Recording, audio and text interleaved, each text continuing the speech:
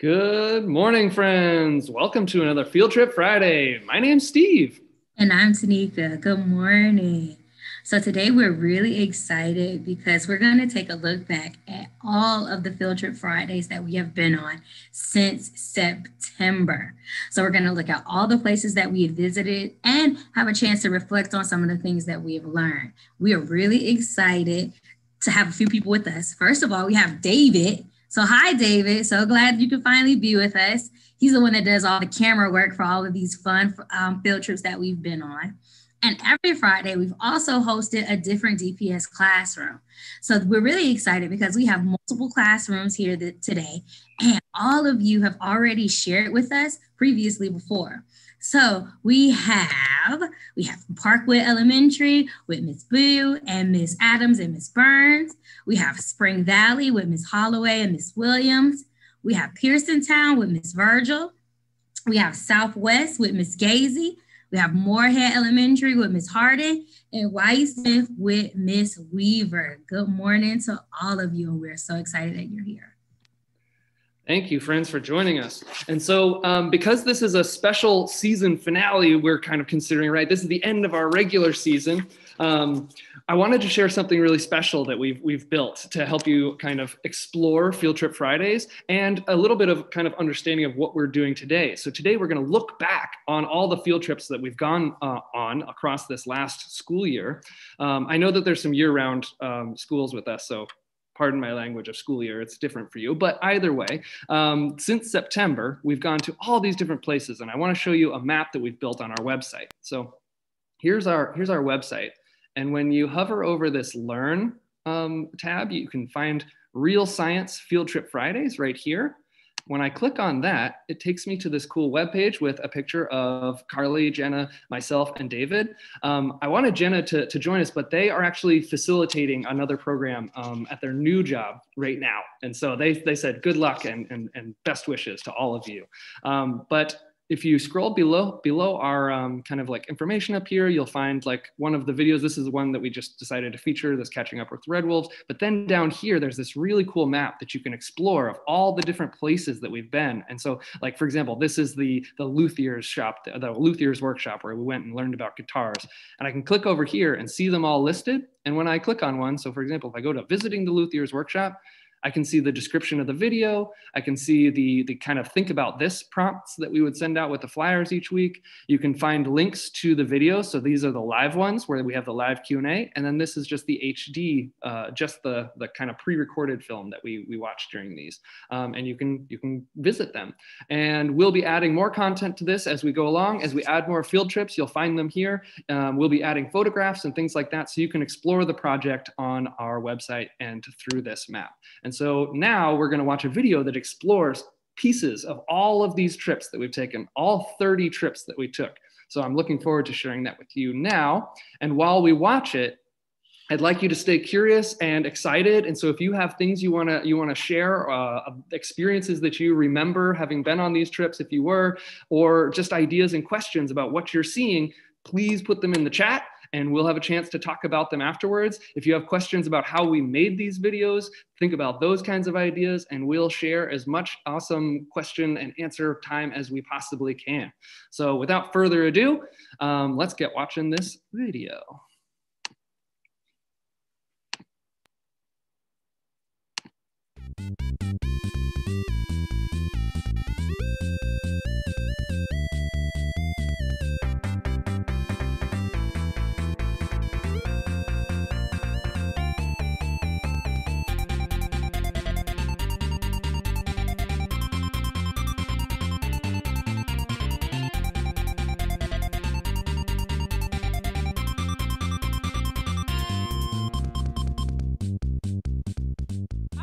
I'm Jenna. And I'm Steve. And welcome to another Field Trip Friday. Where are we today, Steve? We're here at the museum.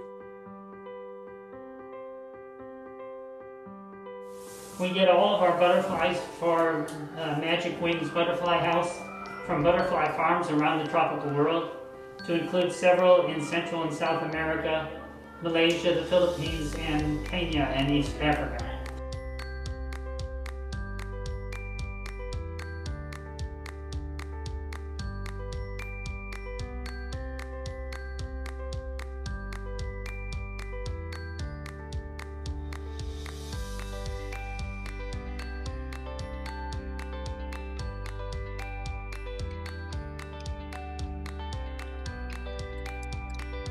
I'm the veterinarian for the farm animals out here in the farmyard.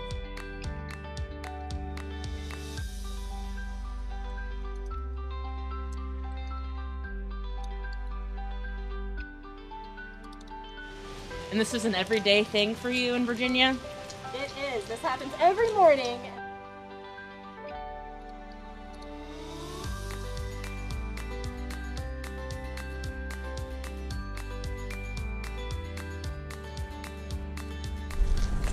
Coming through.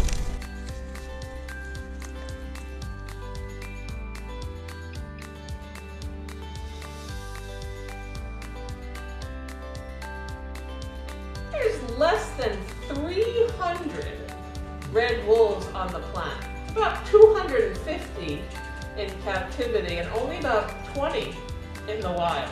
So it's less than 300 of these animals on the planet today. That is wild. We're here out at the Hub Farm.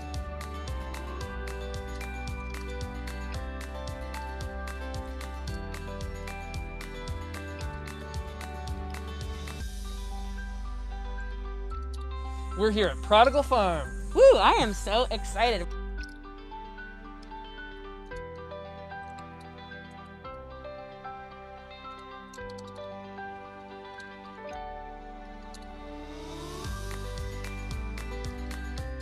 Pasteurization is a heat treatment, and so there's a variety of different temperatures that you can pasteurize at, but you want to be as gentle on the milk as you can for cheese making.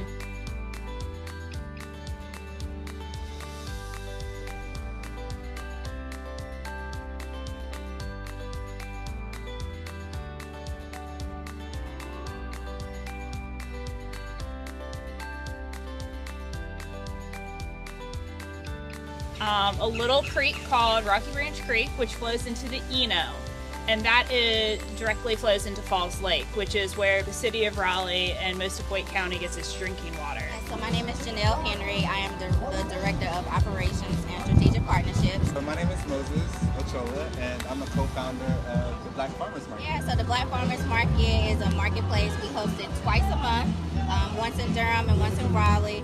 We have over 35 vendors this year, a combination of farmers and business owners. Hi, my name is Phoebe Gooding, and welcome to Hawks Nest Healing Gardens.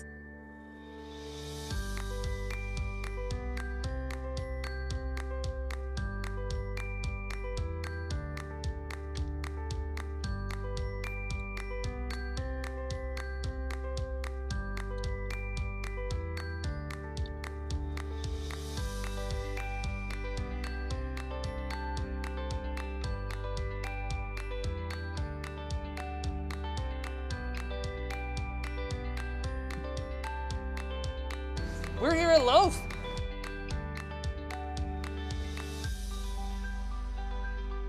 Well, today we're going to do an experiment with a slightly different kind of cookie dough that I made today.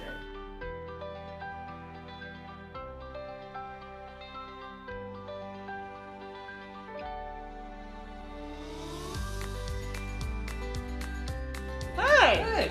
Welcome to Loco Pops. I'm Summer. Hi, Summer. Hi, Nice to meet you. Nice to meet you. So what is Loco Pops? Loco Pops started 15 years ago as a really simple popsicle store. We still make popsicles. They're called paletas in Spanish. But we also offer ice cream and puzzles and games and lots of fun stuff.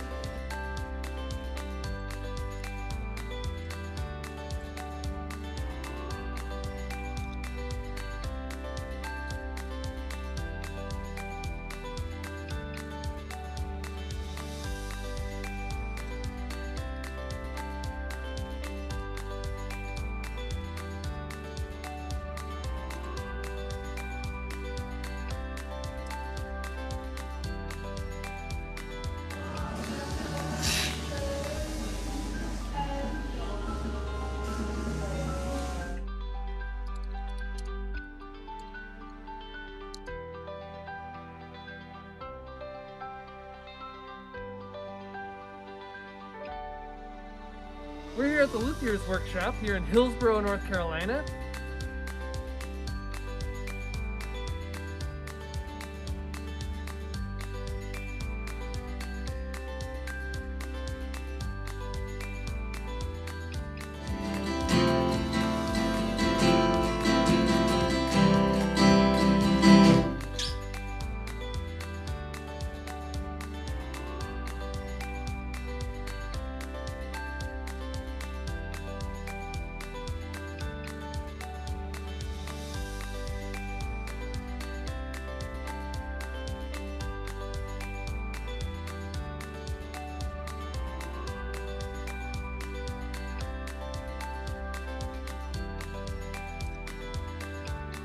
Yeah, so you see, every time Jenna grabs on a hold, they do a great job of pulling.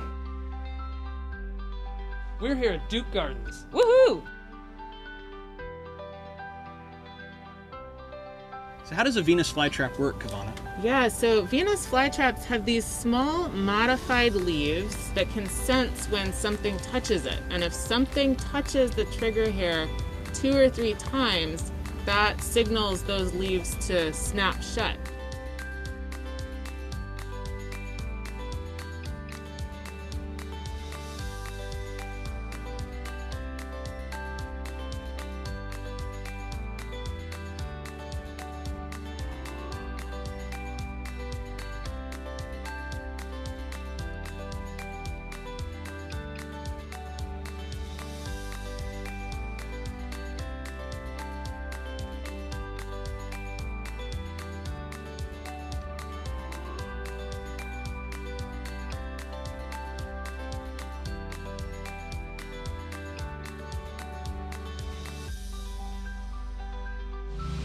So we're fulfilling a lifelong dream of mine.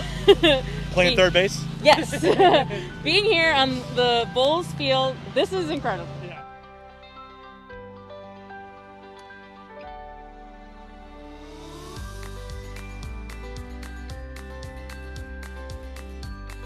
My name is Emily Almond. I'm the Marketing and Fan Engagement Coordinator. And right now we are in Game Operations Room.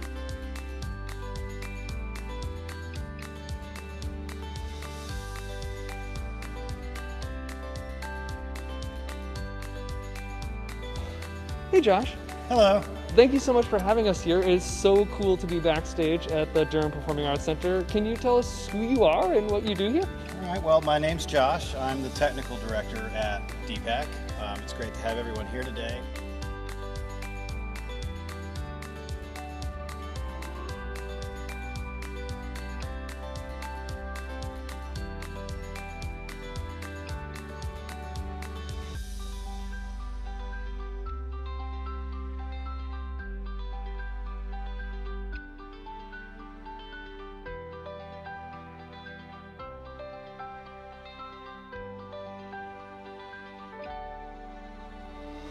So the eyes, the head, so he's wrapped around the back of the yoke, and this is his tail coming up right here.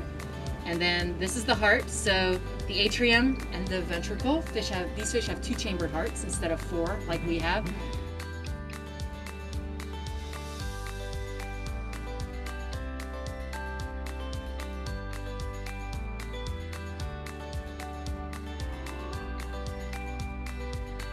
What we can do is look at it under an optical microscope. And so essentially what we'll be able to do is watch what's happening to the material when the ions are going in and out.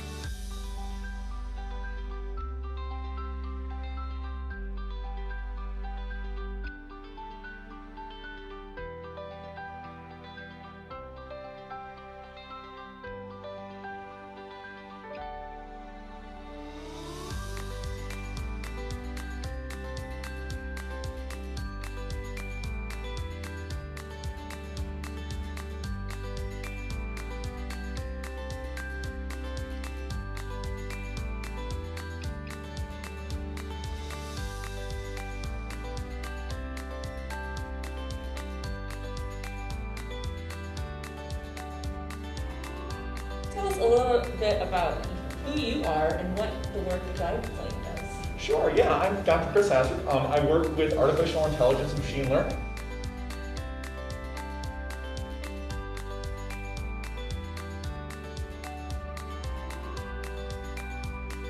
Taking a look at this Mario Brothers video, you can see that this is an artificial intelligence algorithm that is planning a path for Mario to jump and avoid obstacles.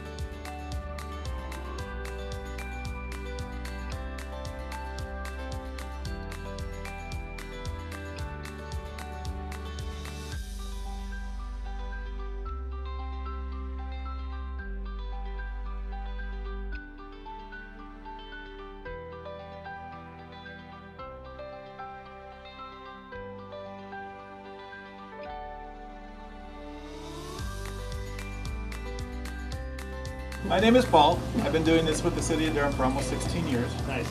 I've worked at both water plants, the Williams plant and this one. I've been here over here for the last 7 years.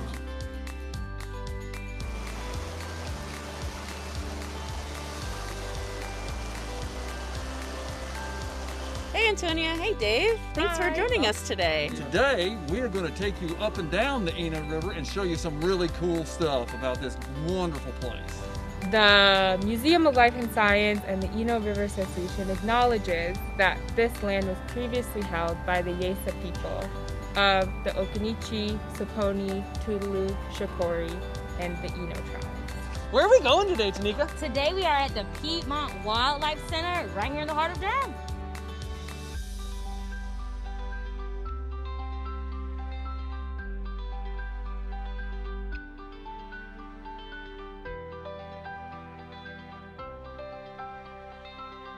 Daquan Edmonds. I'm the Education and Outreach Manager with the Triangle Land Conservancy.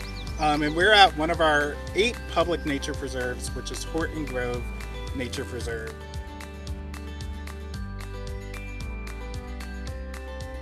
Where we are right now, in particular, is on the grounds of Horton Grove. This is the site for which the nature preserve next door is named.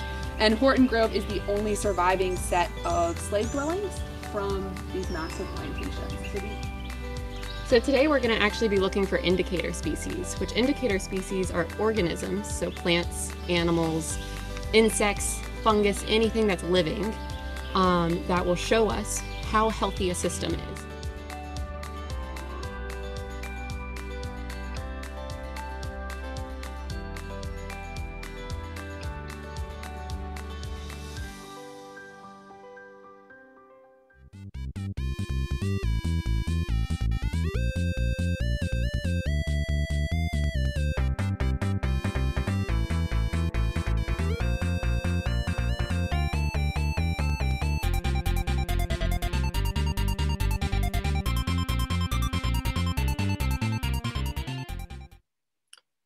That was such a wild ride.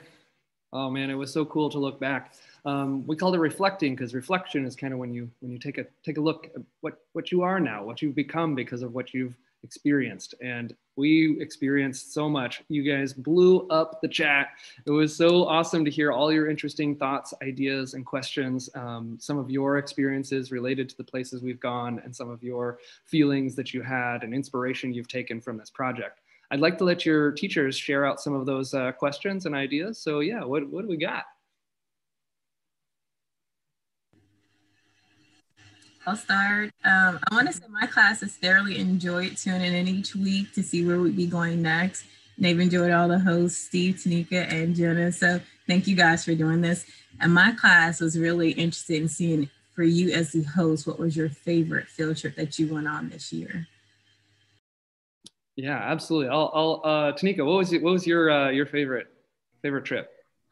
So I didn't get to go on as many as Steve, but I always think about trips like that made me, that I reference a lot.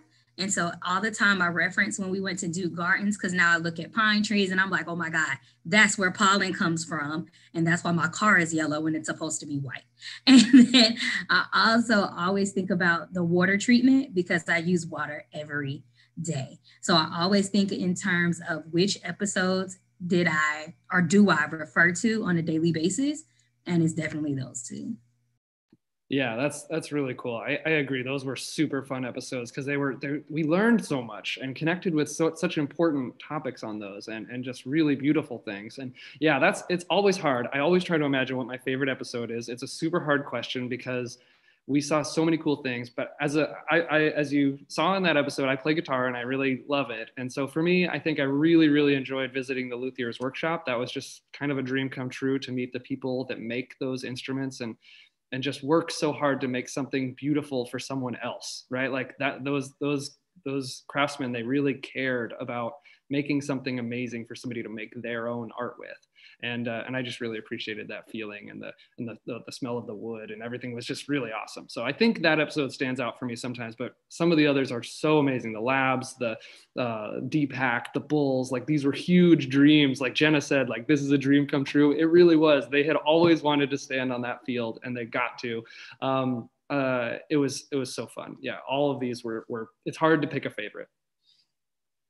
What else? What other questions do we have in our classrooms? I just want to say thank you. Oh, sorry. Please, Miss. We'll go with Miss Virgil, and then we'll go to Miss Holloway. I just want to start by saying thank you so much for even doing this. My students have learned so much. How did you all pick the places that you were going to go? I think that's one of the important questions. Yeah, absolutely. That is a really cool question. And so it kind of varied. Sometimes we would just ask people, we'd be like, this would be really cool. Like, so for example, we were just like, maybe we could go to the Durham Bulls and so we asked all of our friends and colleagues, like, what connections do you have to the scientists and STEM practitioners in our community? And so we compiled a whole list of all these really cool people and that we knew that had connections to, and what was wild is that was not very hard because our community is so interconnected with STEM practitioners. We knew so many people, and I mean, of course we work at a science museum, so it's maybe not that surprising, but what I think is true about living in Durham is that this is a city built on science. It has a long history of laboratories, of industry, of commercial entrepreneurship that leverage the tools of our community. And our community is composed of scientists and technologists and engineers and university professors and researchers. And so because of that, it was relatively easy for us to develop a list of folks to connect with. So Willow and Linda have connections in the community as STEM coordinators for Durham Public Schools. We had connections in the community because of our work as a science museum. And so we just reached out to our friends and said, hey, we're doing this cool thing to inspire young learners and curious students in our Durham Public Schools. Would you be willing to do it? And almost every single time they were like, that sounds incredible, let's do it. And so that's how we do that. And then, sorry, Miss Holloway, I think you had a question. Yes, again, my class really enjoyed it. I think the entire school at Spring Valley, everybody who participated in it really enjoyed it as well. But a student asked, I think this question is geared toward David, how can you edit so easily? Great question. That's a great question. I saw that one in the chat, and sometimes it depends. Some videos, when we film them, they're very easy. We kind of film them in order and they're super easy to kind of put together. There are some videos when we film out of order, we film for, potentially 5 hours a day sometimes, and we have, a ton of video footage. So it might take me and Steve a couple days to kind of plan out the video and then start editing.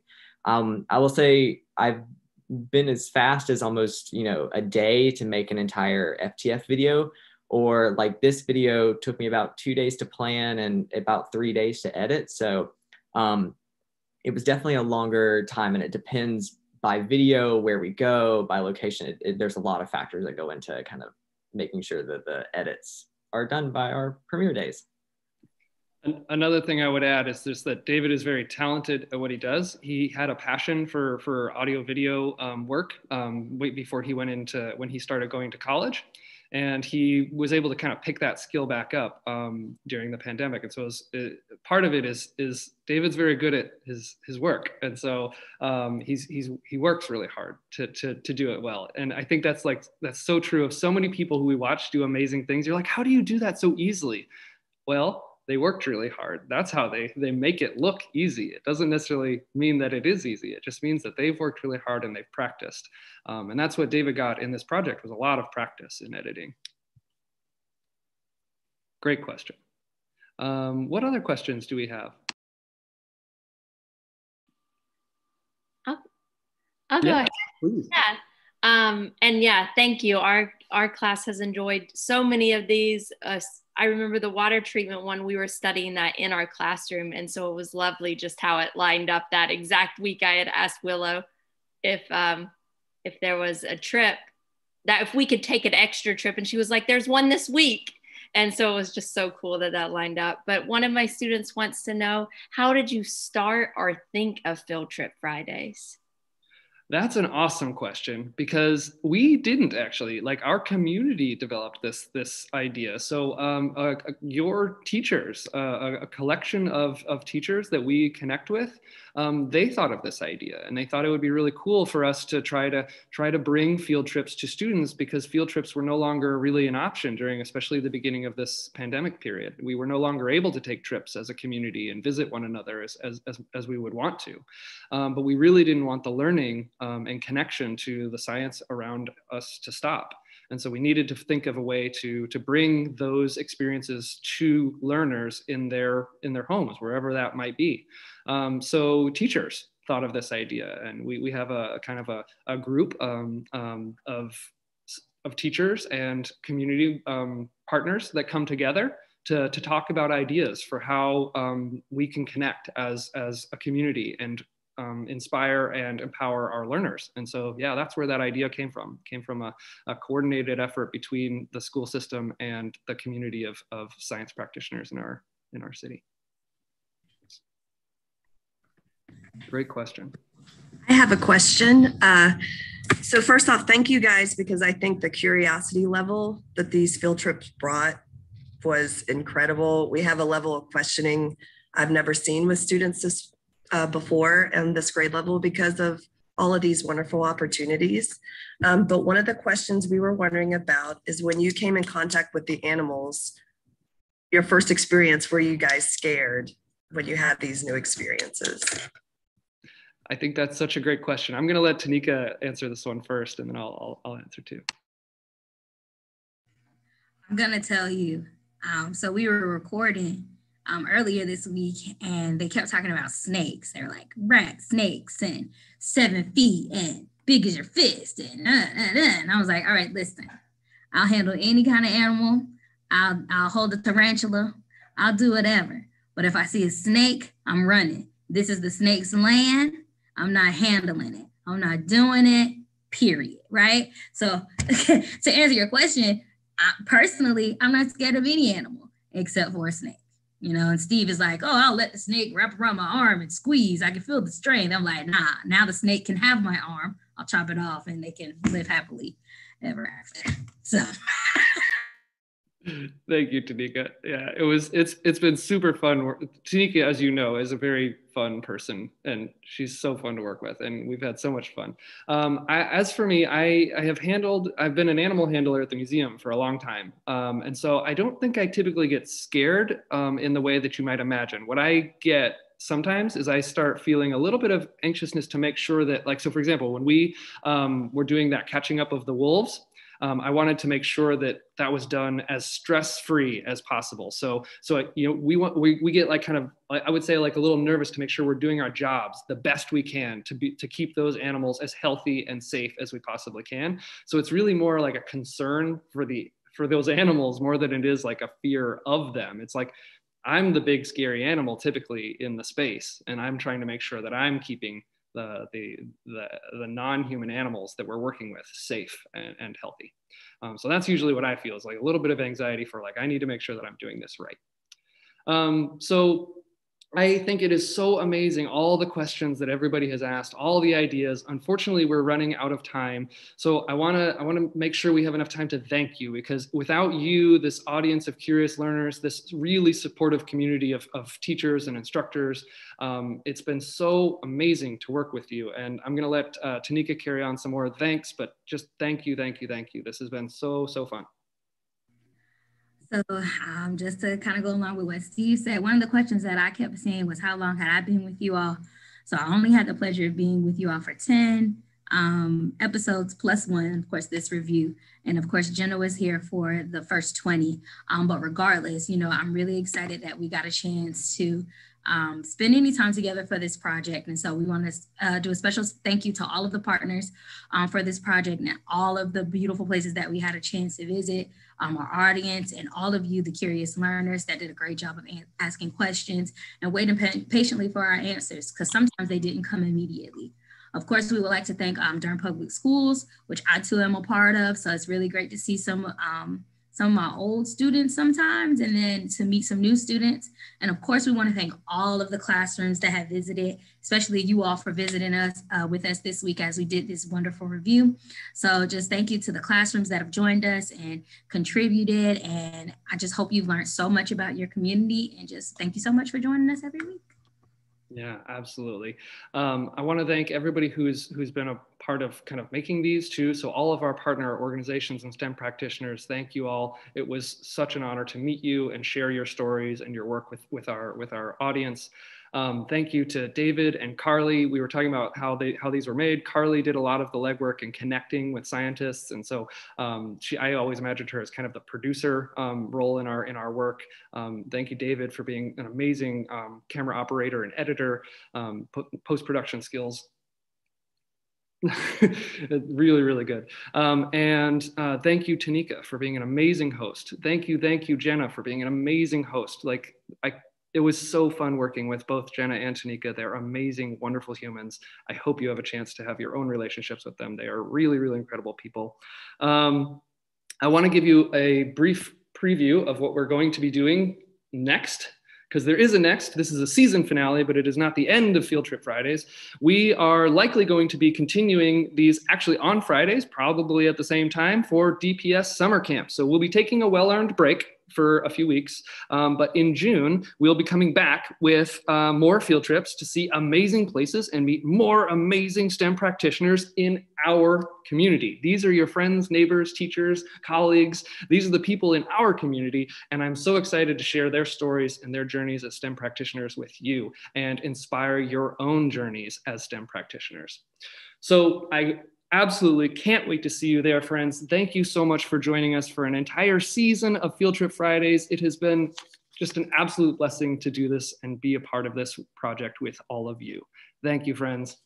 See you next time.